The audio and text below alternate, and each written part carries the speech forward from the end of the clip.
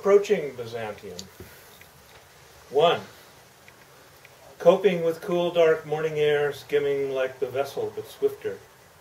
Impression of this view of dome and minaret, Islamic tip of Europe, last scrap of Suleiman the Magnificent, jewel of the secular republic, beautifully still with only muted noise of boat's engine.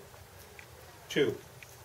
Rain in the streets making sticky mud from ancient dust, rotting like Manhattan, automobiles churning through commuter traffic and industrial chemistry, nature thriving on this seascape and perennial skyline, thriving between the streets and between and atop the bricks of ruined walls and in the surging of multitudes of workers and beasts of burden, clamoring for millennia, cynic, eternally enmeshed in carefully recorded moments called history, or left forgotten, disintegrating in the same moldy cellar, sealed by the newer foundations.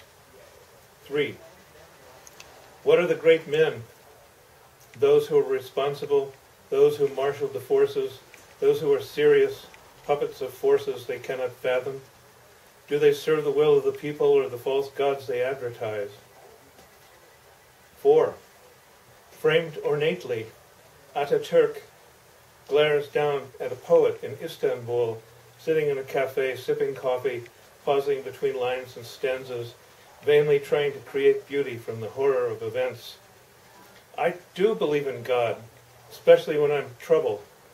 The rest of the time, I can take care of myself.